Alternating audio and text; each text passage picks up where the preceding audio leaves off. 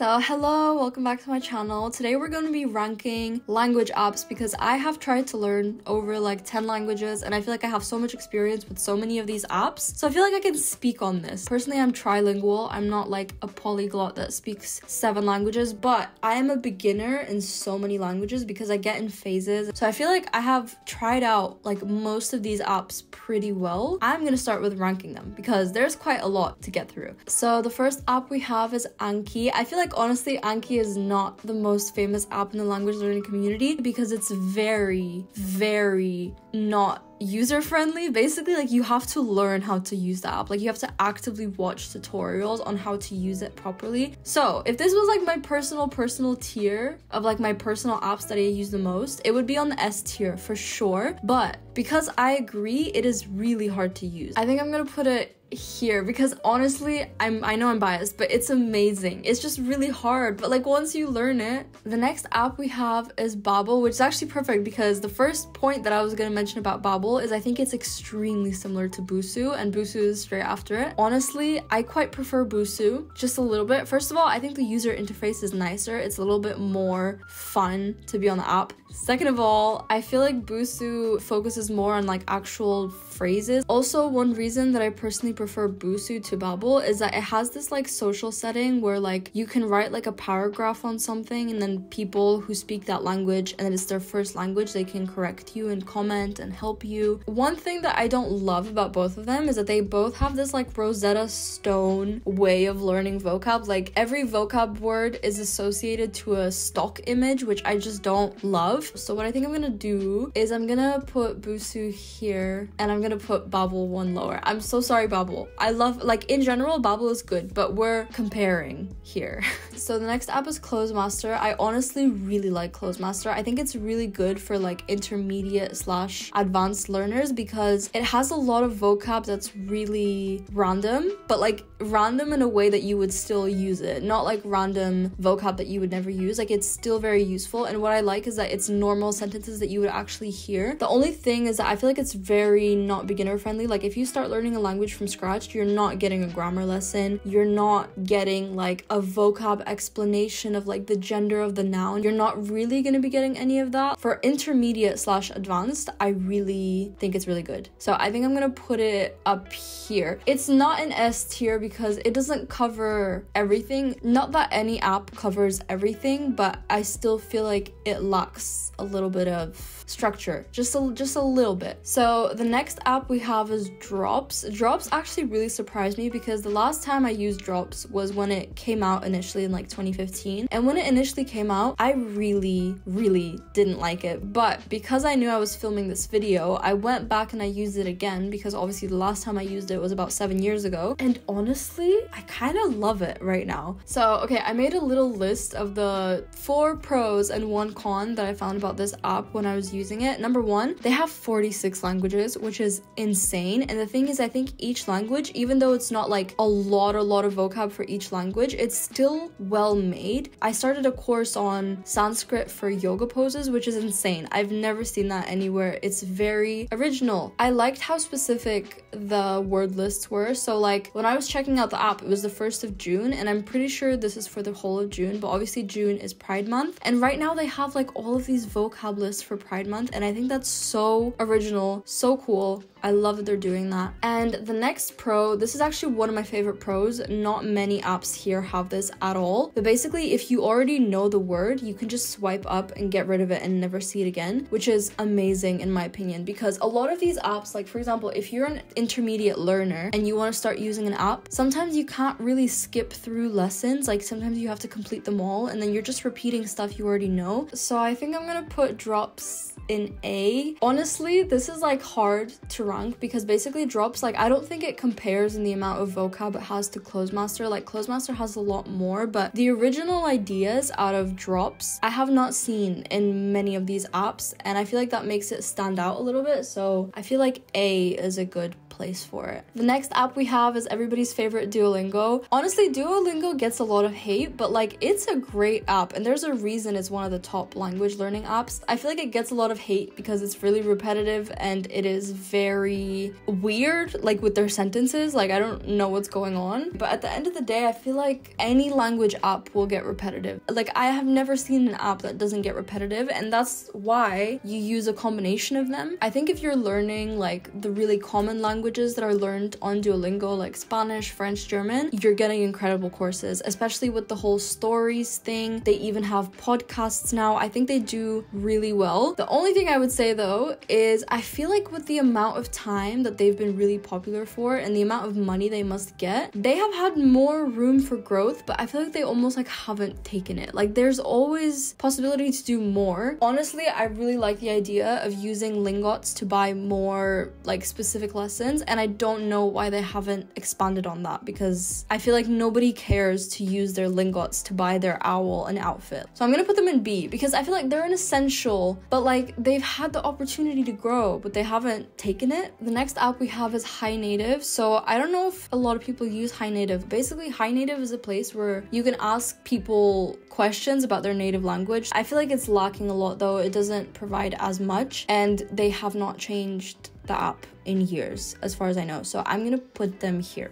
Okay, so the next app is HelloTalk, and I actually want to do Tandem at the same time because they're kind of in the same category. So basically, HelloTalk and Tandem are both kind of like language exchange apps. HelloTalk is good. I like that they have kind of like a feed, like you can just post about your day and people will just like interact or correct you. I like the correction feature they have. It's actually really cool. The only thing is that there's been a lot of cases where people try to like find people to date on there, like they use it as a dating app. Personally, I would put it here. Maybe that's mean, maybe I should put it here. No, I'm gonna keep it at a C. I'm so sorry. Anyway, moving on. Like I said, Tandem is very similar. It's a language exchange app. The one pro and con about it is that basically I feel like the language exchange partners are a little bit more serious on there, because in order to get into the app, you kind of have to like send in like an application. It's not really an application, it's kind of like your profile, and then they have to manually accept you. But I'm honestly putting that as a really big con. I completely get where they're going with it because it ensures that you're gonna find like an actual good language exchange partner, which you might have for a while, but I feel like it just prevents a lot of people from using it. Like, this is like the harshest ranking I'll have on this video, the most unfair one, because to be fair, I haven't used the app, but I don't hear that many amazing reviews about it. I don't think it's like that amazing, and plus it has that huge barrier in the beginning. So the next app is italki. Personally, straight away, I'm putting italki in S tier because I think italki is honestly amazing. It has so many teachers on there. If you're actually serious about learning a language and you have the funds to pay for a teacher, I think it's amazing. It's a lot cheaper than any normal class that you would get because, like, first of all, you can get kind of like trial lessons with a lot of teachers, and those literally sometimes cost like €3 per an hour, which is amazing. And then once you find your teacher, there's a lot of different prices. So if you're trying to save money, you still have a lot of options on there. Also, one feature I really like is that when you're choosing a language you want to learn, you can choose where that person is from. So for example, if you're learning a language like Spanish, Spanish has a lot of accents, and it doesn't really matter which accent you learn, but at the end of the day, you're learning a language to speak it with people. So if you're going to be in a specific country, you're going to want to learn the accent and the slang words of that country. So I really like that option. Honestly, I don't have anything more to say. italki S tier. I love italki. The next app is language transfer. This could be a controversial opinion. I watched a few people talk about this app, and honestly, so many people were saying that it is like amazing, like #1, so good. I don't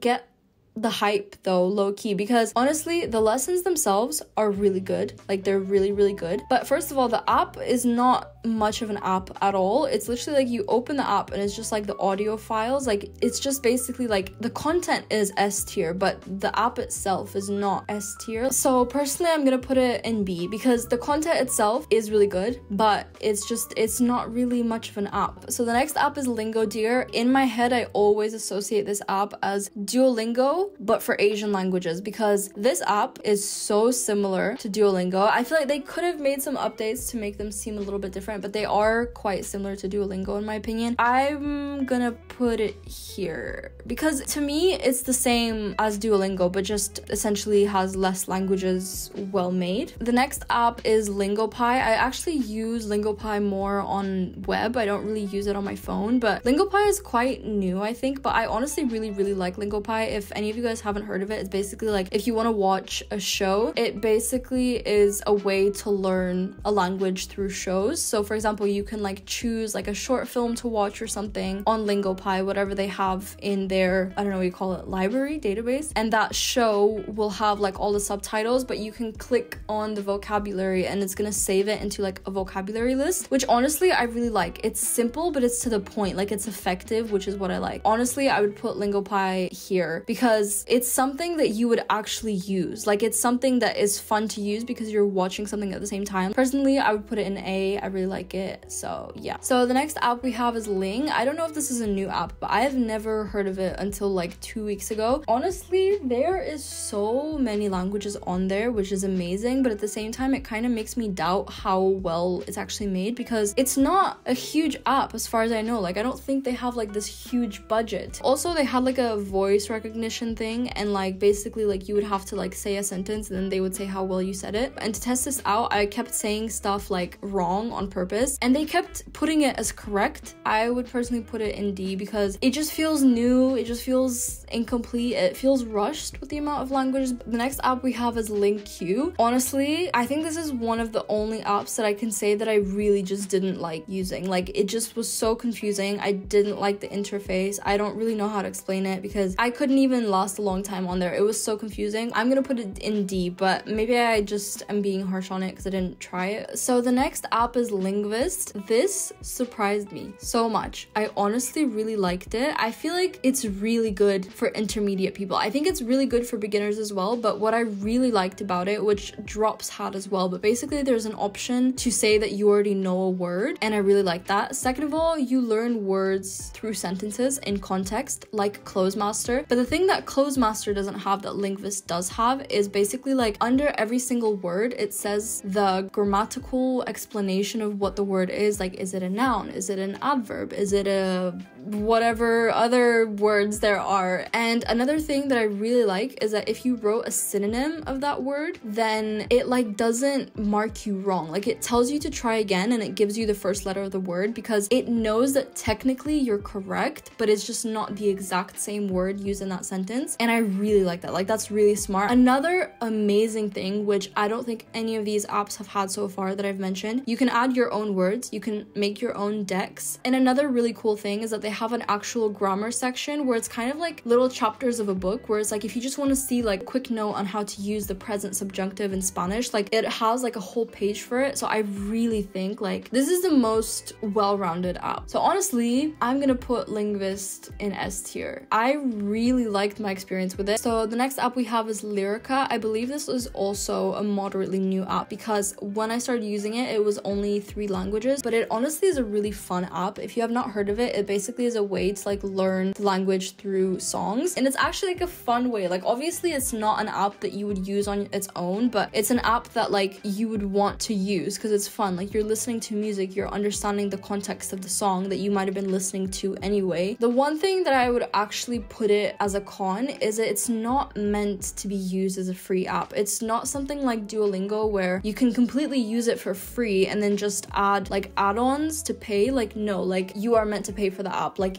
it will give you like 2 or 3 lessons for free, but after that you have to pay. I would place it in C. It's good, it's fun, but it's just not much for paying for it. The next app is Memrise. I'm very biased towards Memrise because Memrise basically started my whole journey with Spanish, and Spanish is like my most advanced language that I learned from scratch. So I really personally love Memrise. I do think it's very repetitive, so unless you are biased and just love it from the beginning, like it is a little bit repetitive, but I really like the vocab. I feel like they give it to you in like a good order. Like you do get some random words here and there, but like everything is pretty useful. Also, I like that it's not just languages, so if you want to learn some random facts about anything, you can do that. I think you do have to go on the website though, not on the app. And also also I like, this is a thing that other apps haven't had apart from Anki, is you can use other people's decks. So people can make a deck for like another language that's maybe not so common, that maybe Memrise doesn't have a course for. I would personally put it in A. I feel like it's one of the best vocabulary apps. The next app we have is Mondly. This app really surprised me because I have never heard of it, but apparently like I've heard from someone that it has a lot of money and it has a shitload of reviews. So I don't know who's using this app. I have never heard of it in my life. I tried it out though and I really didn't get the hype. I feel like it was really like expensive and it just reminded me of a mixture of like Duolingo and Rosetta Stone. The whole matching of vocab word to an image, it was really Rosetta Stone for me. So I don't know, once again, like I really am happy to pay for a good product, but when a product is like just as good as another product that's already available and free, it doesn't really give you an incentive to use it. Like it's just like you might as well use Duolingo. So personally I'm gonna put it in D, but apparently it has some fans, it has a lot of reviews, so I could be wrong. So our last app is Pimsleur, and honestly I'm a very big Pimsleur lover. Like I really like Pimsleur. I think it's really well done. It's kind of audio lessons. The audio lessons are really well made. Like they're very high quality, they're very interactive. Personally, like if you ask me, I prefer the audio lessons themselves a lot more than the language transfer, and it actually has a good like app interface. So personally I would put it in S tier. I really